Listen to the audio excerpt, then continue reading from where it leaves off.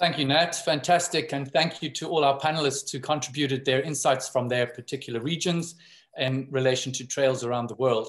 And so I'd like to immediately open to the floor to everyone who's joining us from, I think we're on about 5 different continents already. If you have any questions, and if you have a question in the chat or Q&A panel, if there are any panelists who are able to answer those questions, please type your answer in there. It'll just make it more efficient for us. But really open to the floor. If anyone has any questions for any of our particular panelists, please raise your hand. And yes, I think I've been really quite astonished by the content of some of these presentations. There's sort of 2 primary trends that I'm seeing emerging here. One is the pivotal role that trails are going to play and are playing as far as climate change goes, and how that impacts the active traveling and infrastructure from a transport perspective, and also the role that trails are playing as far as health goes and how we go forward. But linked to all of that, I think the insight for me out of some of these presentations has been the immense amount of funds that are being made available in different parts of the world. Australia, America, we've also had record amounts of funding made available through this pandemic. Greece is another example. So in a way, our task as a world family of trails is to make sure that we invest those funds and are custodians of those funds in a manner that ensures the sustainability of trails going forward, as Nat spoke to. So anyone who's got a question, please raise your hand and or speak up.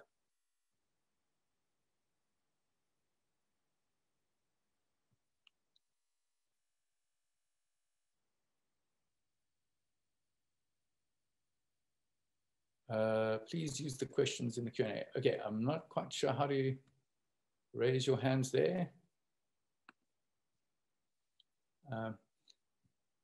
Right, okay, so we're going to work through these questions, and I see here we've got one question relating to the aqua trails, and I don't know if Sophie wants to give an answer to that. Is the demand increasing, Sophie? What is the percentage? Where is the question? The question is, how many users do aqua walking in France? Okay, in France at the moment, 15,000.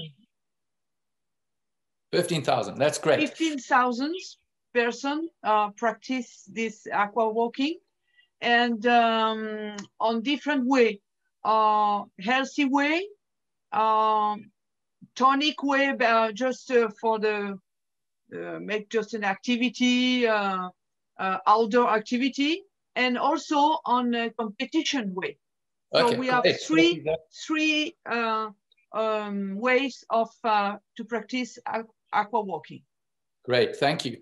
Guys, I just a little bit of housekeeping here. As far as the Q&A goes, if you have a question, please just post it in the Q&A panel or raise your hand. I think that's how I've got it.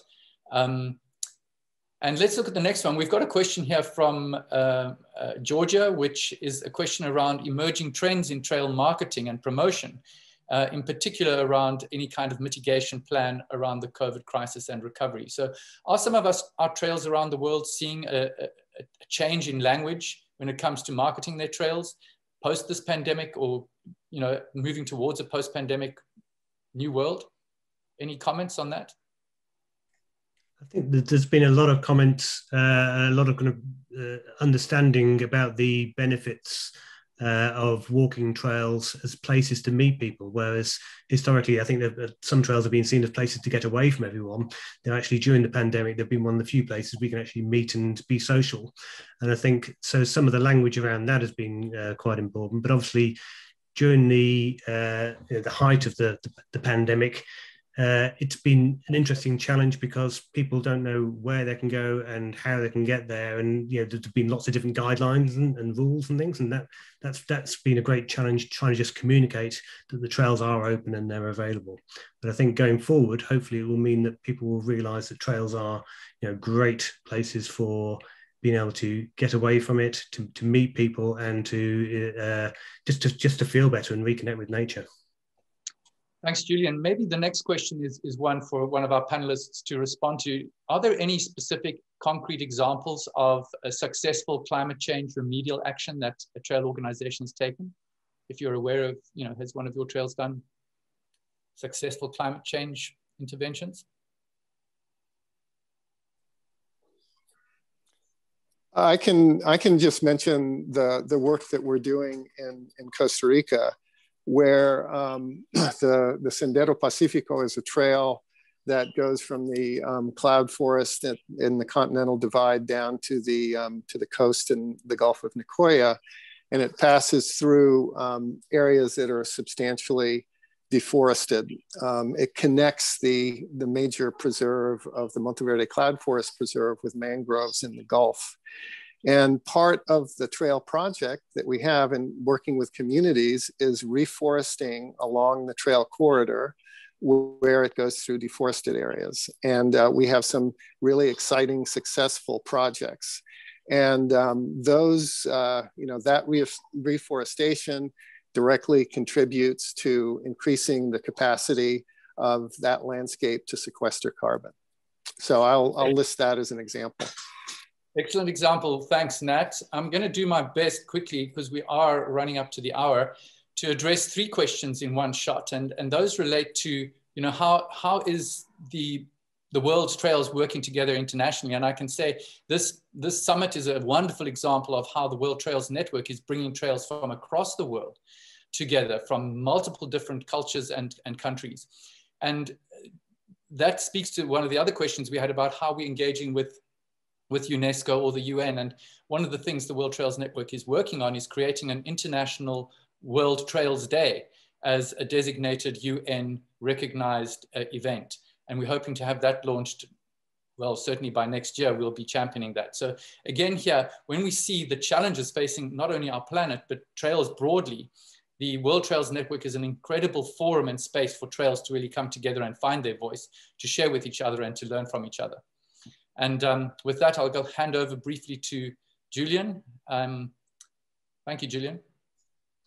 Thank you, Galio, and thank you everyone for some great presentations. It's been really interesting hearing the different perspectives from around the world, seeing where there are commonalities, but also seeing where people are addressing issues in different ways.